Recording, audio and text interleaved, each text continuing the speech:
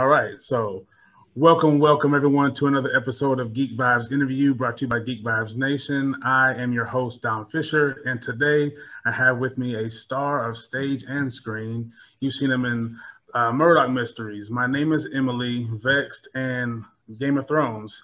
Here today to talk about the upcoming film Boys from County Hell, which he co-stars in. Welcome, Michael Hough. Hough, man, it's Hough. Okay. There's some different spellings and pronunciations. I was like, I'm going to say it wrong. People get it wrong every day, so I'm not put out by it, man. It's all good. It's like every time I'm talking to somebody over the phone, and I give them my name, it's Hough, H-O-U-G-H.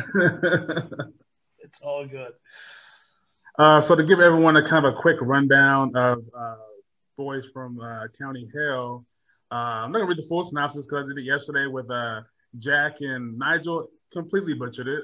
Yeah. It's so long. But to give everybody a quick rundown, it's small town in Ireland. It's going through some economic growth that the townspeople are not okay with. There's a big rock monument for an ancient folklorish vampire named Arbertock. And once it possibly gets knocked over, he may or may not have come back from the grave to wreak havoc on the town. And your character, SP, along with Eugene and Francie, have to band together to try to stop this from happening. So I had a great time watching this movie, and I know a lot of people, it's weird sounding when you talk about a horror film where you're like, it was a fun time. But this is it's like a dark comedy almost, and as well as horror. And what do you think? Because I've noticed that Irish comedy is coming to the forefront, right? And I've seen many movies recently that were Irish based, and I've noticed that the humor is different. It's refreshing. What do you think sets it apart from comedy? Say American comedy or British comedy? I guess it's just the way the Irish are, It's the way we carry ourselves. It's like we all go through life just eager to take the piss out of each other. And we don't take ourselves too seriously. That's one thing. I live in Toronto now.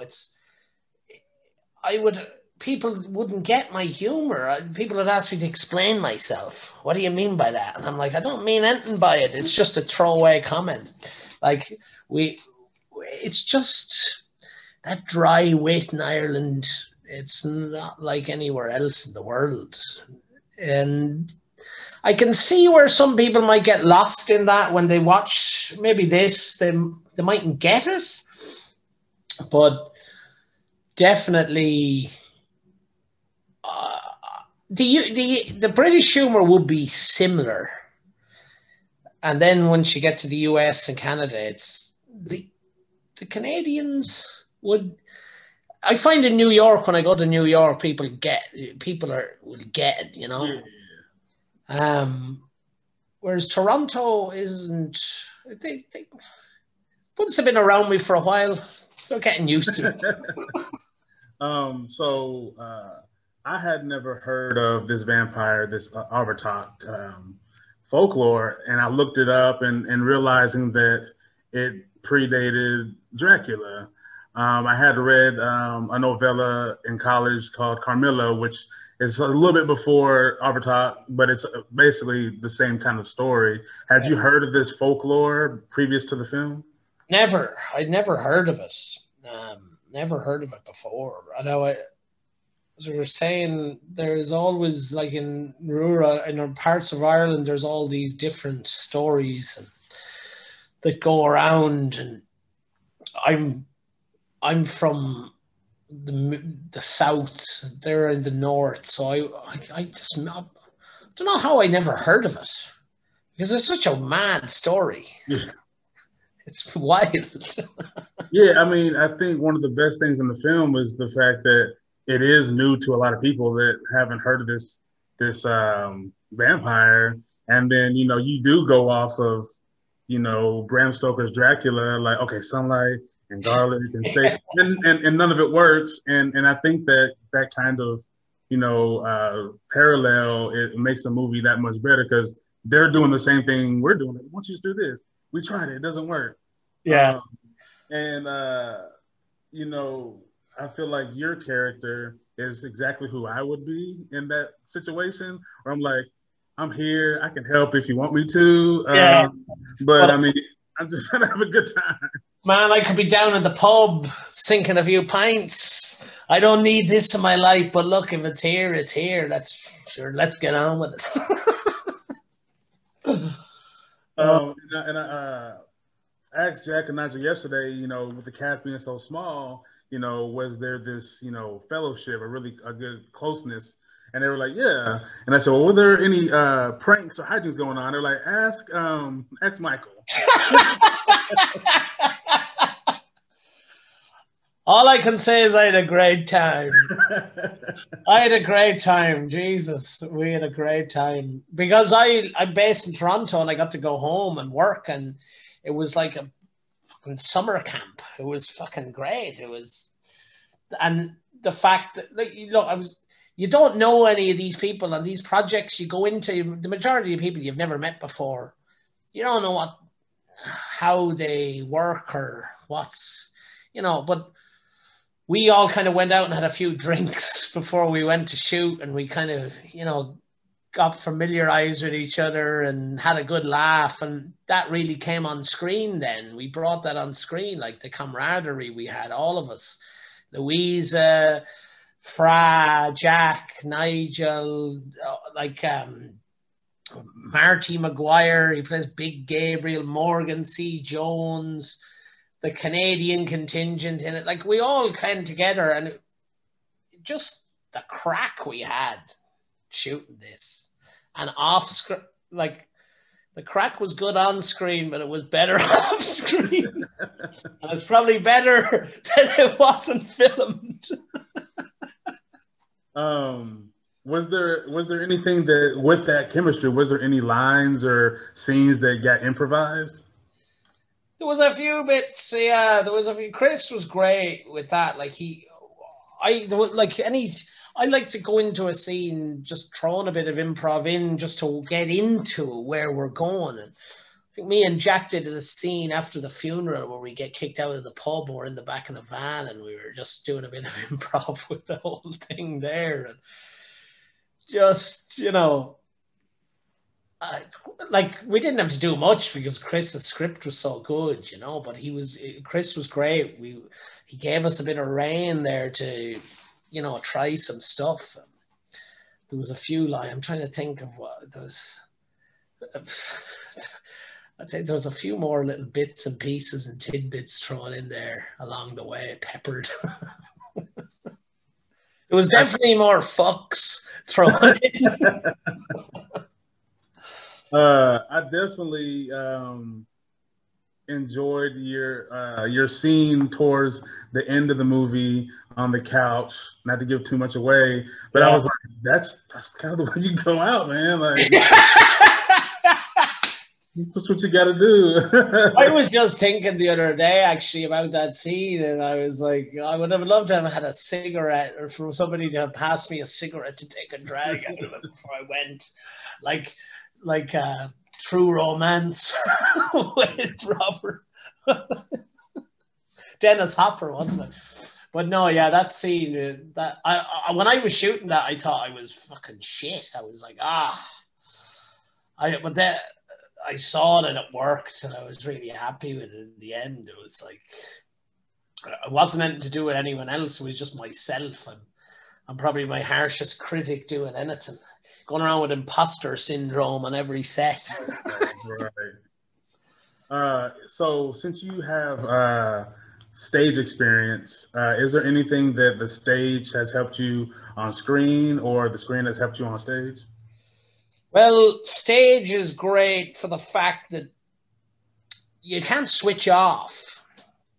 If you're doing a 1-act or a 2-act, okay, you get the interval, but you're carrying that whole thing. Like, you think of, that's why when people get blown away by these scenes in film that are all one take, But I sometimes I'm like, sure, look, if you were in theater, you'd just do that. Like, Right. how many weeks in a row? And but that's one thing that I bring from stage is that it's a little easier, if anything.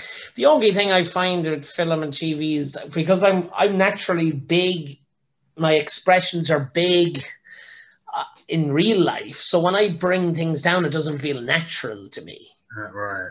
But and the way I speak, my pace is a lot different to everyone. I have this drawl when I speak, and sometimes in film and TV, when I was starting out, they'd be like, "Pick up the pace with your lines." I'm like, it doesn't sound natural to me. It doesn't sound. But definitely the focus. It's the focus with film and TV. It's that you can drift out when you do a take. It's hard. I get distracted easy. Like I'll be talking to people and I like a good chat and then but theater has helped me get back into it. Like I can get back into it. Yeah, I don't know I honestly don't know how you do it. I would be a nervous wreck up there with all these people looking at me on stage. I tried once. I tried in middle school. Couldn't do it. Buzz, man. It's the buzz you get off theater. It can't be matched. It's like you have a live audience there, man. The adrenaline is going and you get that buzz. It's like Elvis. That's why Elvis hit the drugs. He couldn't recreate that high. And he was like, I need him, man. I need him. So I assume that you're a fan of the horror genre. That's why you signed up for this film. But being there could be possibly different. Was there at any moment that when you saw an Arbitog that you got freaked out a little bit at the first glance of seeing him? I was freaked. I was on set. We were getting lunch. And he comes out of a fucking trailer. And, man, the size of Robert as well. Robert's a tall guy. And it looked amazing. This was in broad daylight. We're all just like around him going, man, this is unreal. And Chris had said before, he was going for that kind of bog body look, that the color and it looked. I was shitting myself when I saw Robert. And he's so intimidating physically. Physicality wise, he can just do stuff. He's so great, and he does a lot of that monster creature stuff. It's impressive. It's impressive work. Are how soon after filming were you able to watch the film, and is there any scenes that were your favorite while shooting and after you finally got to see the final product? I saw it. I was away working on something else and I kept badgering Chris. I was like, man, we're not going to get to see this in a cinema. Come on. But anyway, eventually we got to see it. We got a screener of it. And oh, man, I laughed. I laughed my ass off. I'm trying to think what scenes were my favorite. The scene that I had the best crack shooting was the scene where we're all sitting around the couch with John Lynch and we're having the cup of tea and there's Louisa, Jack, Nigel and myself and John and his wife, Andrea Irvin, and John's telling us about this, his son's death and what happened. But John Lynch, man, I couldn't stop laughing. We all couldn't stop laughing throughout this serious scene. And he's got tears in his eyes delivering these lines. He is John Lynch, man. That scene was so funny to shoot. It was none of us could keep a straight face. I guess I'll start to wrap it up. I know that you have some big things coming in the future. But I like to kind of speak things into existence. Yeah. So is there a dream film, whether it's like a character or subject matter that you would like to be in and portray in the future? I don't know. Like,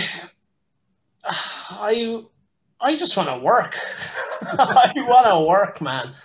I've done a few. I've been kind of working steadily. Look, you know yourself. This industry is a grind. You know, you have to try and get out there and make a name for yourself. I just want to work. I want to. I obviously I want to do some more, you know, drama or, you know, Scorsese, give me a call. Tarantino, but yeah, I want to just be true to what the I want to do the best job I can with what's on paper and just to do it justice every time. That's all I want. I'm happy with just performing and getting a chance to perform. I'm so lucky to get that chance, because I know in this industry, like, there's lots of people acting and they don't get the opportunity, and that's one thing I'm grateful for. And just as long as I can do the work justice and the writing justice, I'm happy. But you call Scorsese. Put that out there. Scorsese, Tarantino. Yeah. Christopher Nolan. Who else? Name them all. Kubrick's dead. If he was around, though. Kevin Feige with the whole Marvel universe. You know, you'd be in there. Yeah. I don't know. I'd have to get into the gym if they wanted me in a Marvel thing. I'd have to start hitting the juice. And lastly, where can everyone find you on social media? You can find me on Instagram at Michael the Hawk. And then Twitter, Michael Hawk, Facebook. You know, I'm floating about. Man, and I appreciate you stopping by and taking time. This is fun. Like I told them yesterday, the accents are cool to me. I don't get to hear them that often, so when I hear them, I appreciate them a lot. But yes, everyone, if you haven't already have it on your watch list, Boys from County Hell, April 22nd, in the U.S. and Canada, I believe, on Shudder. And Michael Hough. Hawk. Come on, Dom. Michael Hawk. I got it. Thank you for your time, man. Oh, thank you, Dom. Thanks a million. This was a pleasure. And I'll see you next time. Yeah, man. Take care. All right.